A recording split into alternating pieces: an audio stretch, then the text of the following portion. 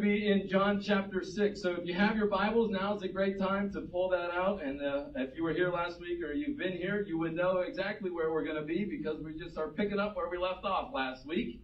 And if you want a Bible, you need a Bible to take home with you, please stop by the New Here area on your way out. We'd love to send you home with a Bible. We've been giving away lots of Bibles lately, so that's awesome. So keep taking them. There's another really cool thing out there. You've probably seen it on the tables. These little booklets. Those are the entire Gospel of John. Now, the font is really small, but they squeezed it all into these really cool little booklets. And you can take not just one or two or three. Take the whole table worth of books. Like, take the 10 of them. And then you can read them for yourself, and you can give them out to people. They're really cool little things. So, John chapter 6 is where we're going to be today. Starting in verse 16, this incredible account. Here's what John tells us happened. That evening, Jesus' disciples went down to the shore to wait for him. But as darkness fell and Jesus still hadn't come back, they got into the boat and headed across the lake toward Capernaum. Soon a gale swept down upon them and the sea grew very rough. They had rowed 3 to 4 miles when suddenly they saw Jesus walking on the water toward the boat. And they were terrified, but they called out to them, "Don't be afraid, I am here." Then they were eager to let him in the boat, and immediately they arrived at their destination.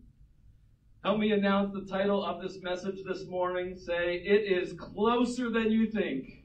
Closer than you think. There you go. And if the person next to you is comfortable, put your hand right in their face and say, "It is closer than you think." It is closer than you think. John is in the middle of this amazing account of Jesus' life. And he just told us one of the most amazing miracles that ever happened where Jesus fed 5,000. It was amazing what happened, and it was recorded for us in all 4 Gospels. It's just absolutely miraculous. And today, he continues that with another amazing miracle of Jesus walking on water. Again, incredible stuff. And John is picking these things out because it's happening during the Passover time. And John is always highlighting these signs and saying, "You Jewish people, you used to do this, and this is how, it worked, and this is what you believe, that this is God fed the Israelites in the wilderness with this manna." And then here comes Jesus, and he's like, "I was that manna, and I am the bread of life." Jesus is saying, "I am the thing that you need. All this old stuff is old. It was just a picture of me. I'm the Son of God. I've come to basically say that me and my Father have a special, unique relationship." And he's doing these amazing miracles to prove that what he said was actually true. And so next week we're going to dive into all that a whole lot more as he explains this whole thing of what he's doing and this idea of the Passover. This is when God called Moses to lead the people of Israel out of Egypt. And they were getting there, Pharaoh and the army were behind them, and then they got up to the Red Sea. And they're stuck on the water. They can't get through. And so God does a miracle and he splits the Red Sea and the people walk through on dry ground. And so I think, and I don't know for sure, but I think John sees as Jesus is walking on the water, he doesn't need the sea to part to cross the water. Jesus is the Son of God. He just walks right on through. It's this amazing picture of this Son of God. We're talking in this little section about breaking the rules. Jesus breaks the rules of nature. You can't feed 20,000 plus people with 5 crackers and 2 sardines. It's impossible. You can't, unless you want to prove to me otherwise after the service, you can't walk on water. Right? Jesus is breaking the rules. He's breaking the rules of nature because he's truly the Son of God. And so as this text gets started today, it tells us that it was getting late, darkness was about to fall, and Jesus hadn't come back. He went up and kind of got away from the crowds because, if you can feed 20,000 plus people, everybody wants you. And Jesus kind of snuck away, was praying. Maybe he was sleeping or resting. And he took a little while to get back. And so the disciples figured, all right, well, like we just have to go to the other side. So we'll just get in the boat. We'll beat the storm. Maybe that's coming or whatever. And we'll get on to the other side. But John is the masterful communicator here. He's putting all of this together in these true stories in ways that we just understand all of what's going on. And when John tells us that it's dark and that Jesus wasn't with them, that's like the making of bad things happen, right? It's dark, you're alone, bad news. And so today we're talking about this idea that it's closer than you think. It's closer than you think. You get in the boat, you go across the sea, but bad news. The storm is closer than you think. Welcome to Connect Us Church, where we make you happy and talk positively. The storm is closer than you think. True. It's true for everyone. No matter who you are, this is an all skate. This is a everyone included kind of thing. You're going to be just getting out of a storm. You're right in the middle of a storm, or very shortly, the storm is coming. It's closer than you think. And here's a storm. What a storm is. A storm is a circumstance allowed by God to change our conduct. That's what we do. And our character. That's who we are. Because when life is good and comfortable, you don't do anything. You just go on with the flow, and that's fine.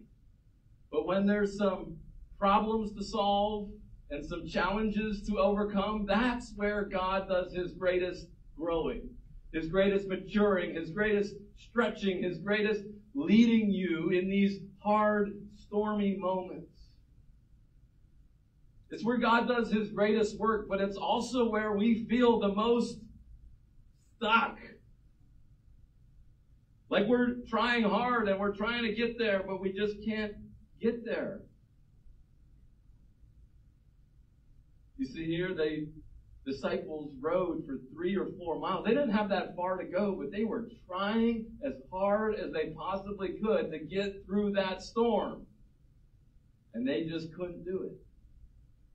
And there's something, inside of us, human nature, I think, but also just culturally, that when the storms come, our reaction is to try harder, to paddle harder, to just keep going. And so, like, when we run into things like our relationships are struggling a little bit, we just try harder to make it all work. Or when work is not going that great, we show up earlier and we work more hours and we just try harder. Or when our bodies are feeling not that great, like we try all sorts of things to like make them feel better, and we try this, and we try harder, and we try to eat right more, and we try to work out more, and we try, but that works for some people. They bounce back and it's great, they try. But oftentimes, and sometimes, trying leads to like the complete opposite, where now that you've created all sorts of new problems that you never had in the first place. You just went totally 180, but eventually trying harder only leads to being defeated and giving up. So the other gospel accounts tell us that Jesus walked on the water and showed up to these disciples in this boat that were trying really hard. He showed up at like 3 o'clock in the morning. And so if they left like right before it got dark, that's about 9 hours of trying hard. 9 hours of fighting the storm and just getting blown back to the middle, not anywhere closer to your destination. They're just stuck. They're stuck. They can't get out. And that's how we feel in the middle of a storm, isn't it? There's nothing we can do to get out of it. No matter where we try, no matter where we look, it's just over and over again the same rut that we just can't get out. So I'm wondering, what are some of the worst storms that you've been in? I was reminded of this bridge this week. And anyone know where that bridge was? Or is? Still there. Delaware. Yeah, south of Delaware. And I've driven over that bridge a number of times. 17 miles of beautiful water going over the bridge. going under the water through the tunnel, coming up on the other side. Like, has anyone been over that in a storm? Man, that's got to be a little scary, don't you think? 17 miles. What if it was dark outside? And what if you were by yourself? That's called a nightmare right there. That's what that's called. Thankfully, I was not stuck in a storm on this bridge before. But I do have another storm story for you. I was trying to think of maybe one of the ones that hardest for us. We used to live in Ephrata, and the main road that goes through Ephrata is 322, and it goes up to Lebanon County, up through what we call mountains, but they're really like rolling hills with lots of trees, right? And so, you know what I'm talking about. So we're going up through there, and we were up in Lebanon County, Alicia and I, for something, I forget what. And we were driving back home in the middle of a crazy storm. And I just remember going through that wooded area, and like branches were falling everywhere, just hitting the car everywhere. It was raining. We couldn't see anything.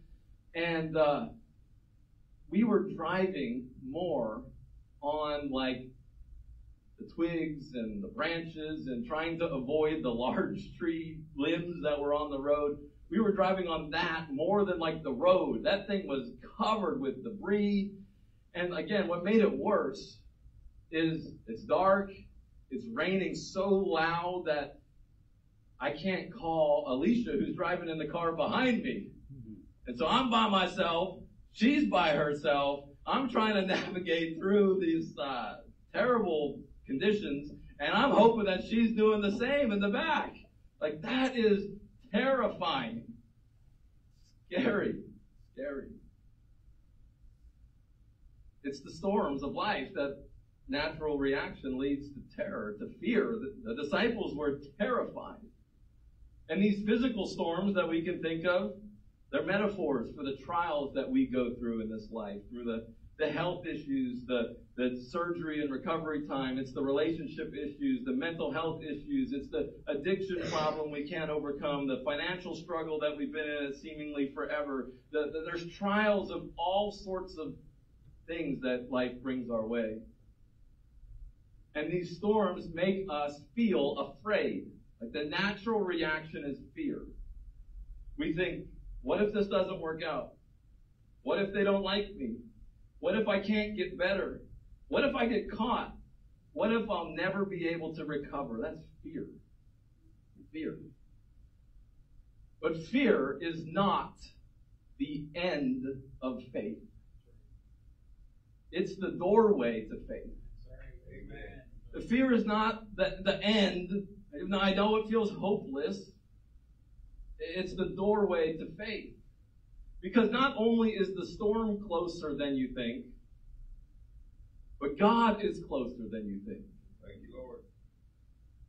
Because when you're in the middle of a storm, it feels like there is no way out. It feels like you're stuck. It feels like there's loss of all hope, and fear just paralyzes us. We can't make decisions. We can't move. We don't know what to do. We're stuck. But we have to realize that fear and that feeling of no hope is not the end of a road that we have to try to turn around and try to go the other direction to find God over there. When we feel afraid and we're at the end of the road and there's no hope, the answer is you go through the door of fear to find God right here on the other side. The fear is a doorway to faith. And so the disciples are afraid.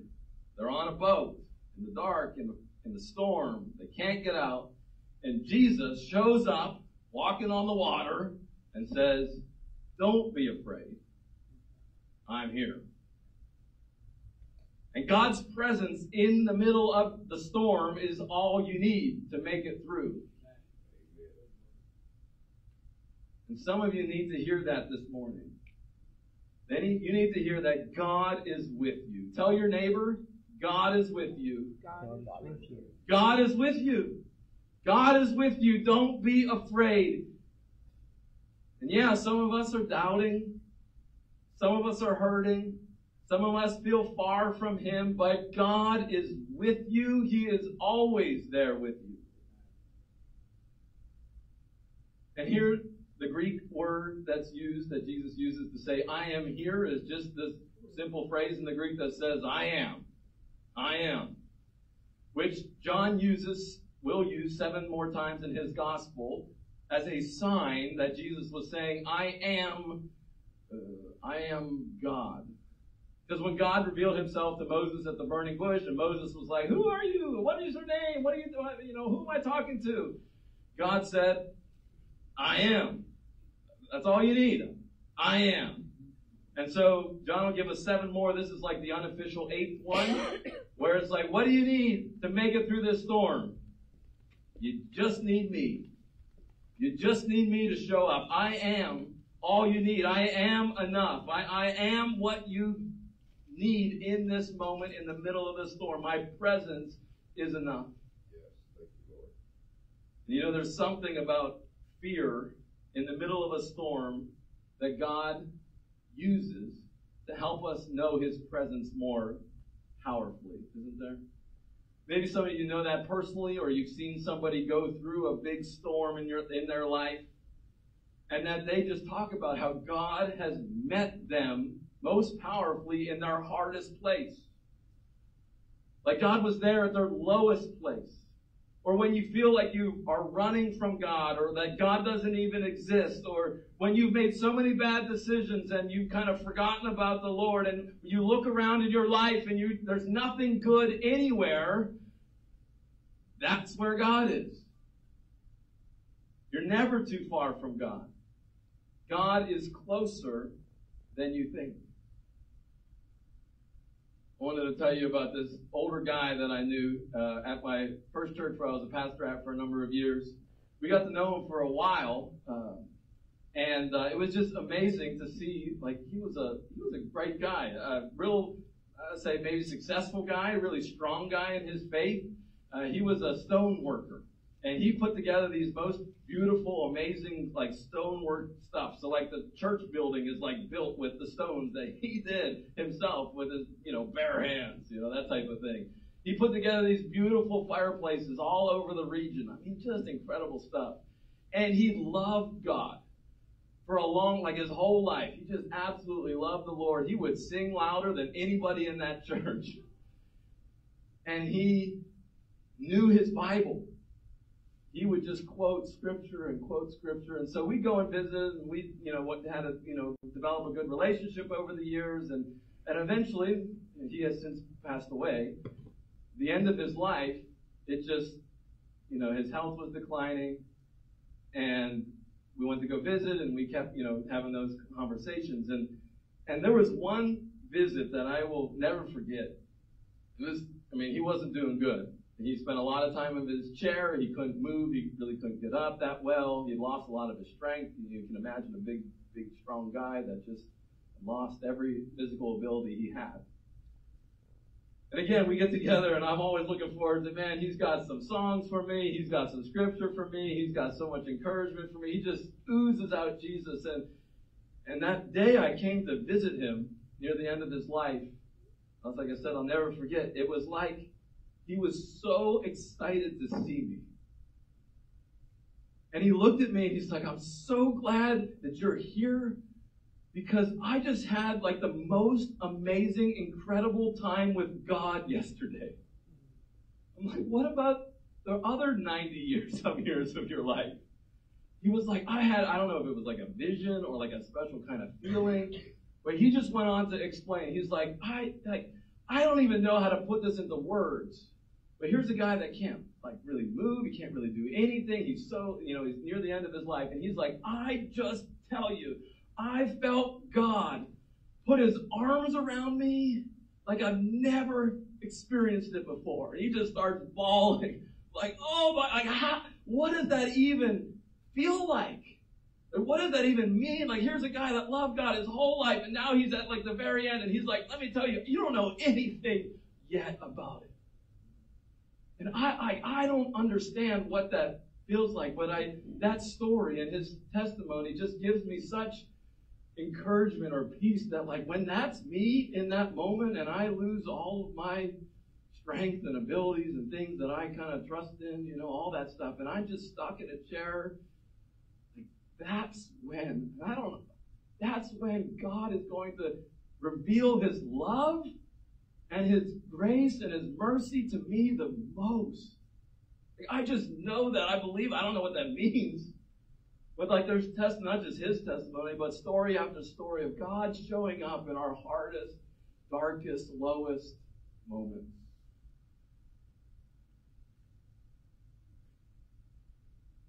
And one of the reasons that is so powerful, and I think that it's true that God's presence is enough for us in the middle of our storms, is because God is above the storm. He's not infected or impacted by the storm. He's outside of it all. He's in control of it. He's above it all. And so when the other gospel writers talk about this story, Jesus got into the boat and the storm stopped. He's God. He's in control of nature. Even the wind and the waves obey him. And he's walking on the water, right? He doesn't need a boat. He's not impacted by the storm. In fact, the other writers tell us that Jesus was just crossing to the other side of the lake. And it was like he was just walking. And he was going to keep walking to the other side because that's what he was doing until the disciples kind of saw him and thought he was a ghost and was yelling out to him. And Jesus was like, "What are you doing?" "I'm just walking across the lake." He's just doing his thing. And the disciples kind of get a hold of him, and he's like, "All right, I guess I gotta go over there and help them. They've been straining for 9 hours." He's outside of it all. He's controlling it all. And so he goes over, and Peter's like, "Is it you?" And he's like, "If it's you, let me come out." And so Peter's walking on water, and then he sinks, and Jesus reaches down and grabs him and pulls him back up. And "You little faith are you?" Where's your faith at? Jesus is this isn't a big deal for him. He's not impacted by the storm. He's just walking on by. But how is it possible that Jesus walked on water? How is it possible that Jesus can walk on water? It's not possible. Obviously, right? It's a miracle.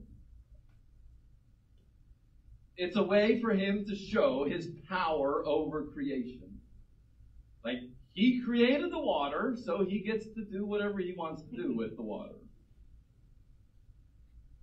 But many people in our science, naturalistic, focused world have a real problem with miracles. And maybe you do too. You see a story like this of Jesus walking on water, and you're like, "Yeah, that's why I don't believe the Bible. That's ridiculous." Or you have friends, you have family that think that, it's just that's like what they used to believe all those years ago. We don't believe that anymore. Because it's impossible to walk on water.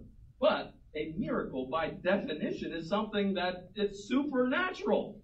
It's not natural. It's impossible to naturally happen. He's outside of nature and he's intervening. It's supernatural. And we have to deal with this problem of miracles because the gospel writers give us 31 miracles of Jesus in their gospels. And they tell us if we're going to follow Jesus, we got to accept and believe that this guy named Jesus, who we might trust in or believe was true or whatever, he did miracles, 31 of them in fact. 6 of them were exorcisms, 17 of them were healings, including raising 3 people from the dead, and 8 nature miracles. And all of them were to not just put on a sideshow performance, but they were to explain who he was, to show that he is in fact God, that he was the Son of God, that he is over even Satan with the exorcisms or with the healings. He's over the consequences of sin. And with nature, he's over nature. Jesus is over nature. And you might say, "Okay, yeah, I know that's the Bible. I would expect the Bible to talk good about Jesus, to give him all these powers and abilities, that he's really the miracle worker and he's doing all these amazing things." Of course, that's in the Bible. Well, do you believe other ancient documents other than the Bible around the 1st century by historians? Do you believe those are true? Because there's one in particular, his name was Josephus. This is not in the Bible. that lived around the time that Jesus lived that wrote about a guy named Jesus who was a, guess what? Miracle worker. So if you're not sure about the Bible, what are you going to do with Josephus' testimony that there was a guy and he did miracles? Something happened. Like, this guy wasn't just a normal guy. He did something. And so as we're going to get a little philosophical for a moment, as we're trying to wrap our brain around this idea of miracles and how they work or what they work or they can't work or whatever, like, just think about how much our science has changed even in the last couple hundred years. Our understanding of the natural world. If they say, oh, this is impossible. Okay, well, our understanding of what's possible and not possible has greatly changed over even the last couple hundred years. So, like, for example, there was a time when, like, Newton's laws were, like, the only thing that existed. And then there was a guy named Einstein who came along and said, no, there's some relativity in this. So yeah, some of what you said is all right, but there's some other stuff that's like, it needs to change. You have to expand your definitions here. And then, like, they even talk today, they're like, that's like the old science. Like, that's the word, that's the old science. There's stuff now with quantum theory that you're trying to study random chance. How do you do that? Everything in old science was predictable, and you could look at it and measure it. But now they've realized that our world has all sorts of random chance. And how do you study that? How do you put that in a test tube and look at it? These are theoretical things that we have to understand, like, things have changed over time. Or you say, this is observational science, I've never seen a miracle. I've never seen anybody walk on water. Any of you seen somebody walk on water? So how do you know it's possible? You've never seen it, right? I can't see it. So we want to see stuff to prove it. So, like, for example, this was a thing, a real thing. They would look at these swans back in the day, and they would say, by their observational science, all the swans in the world, if you were a swan, you were white. All the swans were white. Europe, that's what it was. All the swans were white. So here's the question for our observational science thinking people. We haven't seen any miracles. Okay, but how many white swans do you need to see to prove to yourself that all swans are white? How many? So 1 swan? 10 swans? 100 swans? You got a whole sea of swans and they're all white. How many swans do you need to see? They're all white. So everybody was like, well, every single swan we've ever seen in our whole life is always white. Nothing else exists. It can't happen. It's impossible. Until explorers went to Australia and saw that.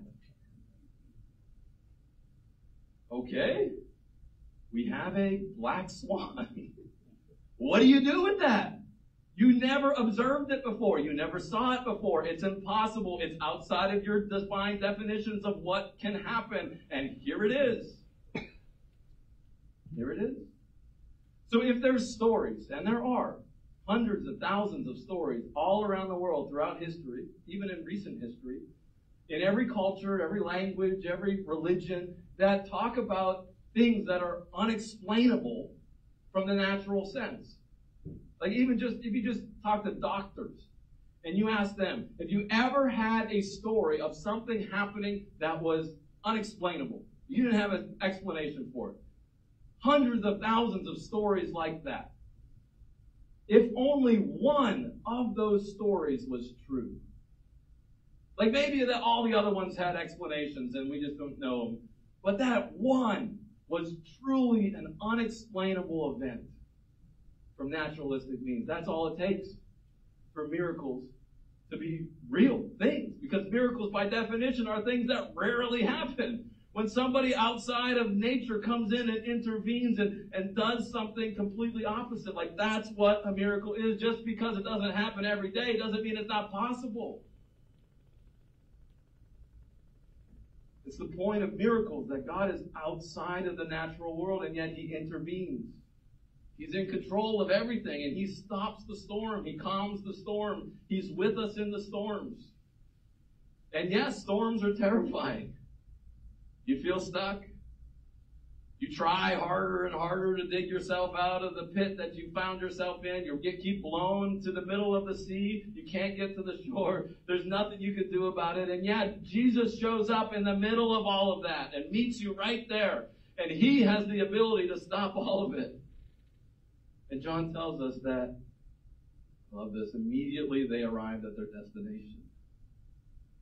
So not only is the storm closer than you think, and God is closer than you think, but come on somebody, the shore is closer than you think. Amen. Amen. We gotta praise God that the storm is almost over. Amen. The storm that you're in, the end of it is near. Now I don't know how near. I'm not God or miracle working God that's going to, come in and do something miraculous in your life. I can't tell you exactly what that's going to look like. I'd be lying to you to tell you if that was true, right? But I want to inspire hope and belief inside of you that while we don't know when or if and all that stuff, that you got to believe that God can do it. Yes. That he has the ability to end the storm whenever he wants to. Amen. Like right now.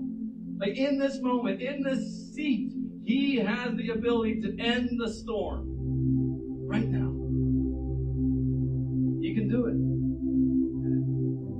Maybe you've been dealing with a storm for those 9 hours, like the disciples, just rowing, trying to fight that thing off. Or maybe it's been 9 years that you've just been digging yourself a hole that it just keeps getting deeper and you can't get out. Or it's been 90 years of enduring a storm your entire life. My friends, the shore is closer than you think. The end is almost here. And I can say that a couple different reasons why, but one of them is sometimes, this is human nature, sometimes humans are so good at making stuff up in their head, these problems, to be bigger than they actually really are. And so we get all bent out of shape and all like anxiety or worry about everything, and really the problem is like, oh, just take a step and you're on the shore. Like sometimes it's really that easy. And I just, I don't have to give an example. You know some examples. But I just was thinking like that time when your boss tells you, hey, tomorrow, would you meet me in my office tomorrow? And you're like, okay. And you go home and you tell everybody that, man, I guess I'm fired. And you pack up your stuff, you sell your house. Just kidding at that point, right? But then you cry yourself to sleep.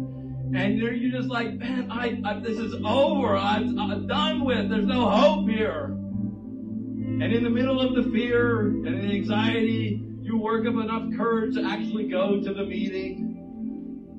And you walk into the room and the boss hands you a card and says, thanks for working here. And you're like, that's it? Because you've made up so many crazy conclusions in your head to make the problem so much bigger than they actually are. I mean, come on, the shore is much closer than you think. Just take a step, you're there. But sometimes the problems, the storms are really as big as we think they are. Maybe bigger than we think they are. There is that health diagnosis, and it is bad. And unless God does something miraculous, it's not going to work out for you here. You've got limited time. You've got days, months, years, whatever. And the time is coming to an end. But it's in those moments as believers in Jesus that we have to hold on to this beautiful reality that our last breath here is like the first one where we're really, truly alive with our Savior in heaven forever. Like it's better. The shore is closer than we think. Amen. But until we get there, one day, God is with us every step of the way. And the storm is closer than we think too, right? It just is the fact, reality. There's one right around the corner in your life. If you're not in the storm right now, it's coming. It just is. But never forget this, that Jesus is the one outside of the storm. He is our rescuer. He is our deliverer. He is our Savior, and we need to trust Him and rest in Him. Let's pray. Lord Jesus, thank you that you are the one outside of everything that worries us, that you are the one outside of everything that pains us and hurts us, that you are in control, that you are above it all, that you have ultimate power and authority. And so, Jesus, we just rest in knowing that you're with us, that your presence with us is truly enough. And I pray today that you would just reveal yourself in a special way, whether it's that wrapping your arms around them or answering a prayer they've had for years, or just showing them something more about you, Jesus, today than they've ever seen before in their life, that you would just speak directly to each single one of us and help us know that we can trust you and that you are almighty, powerful God who walks on water.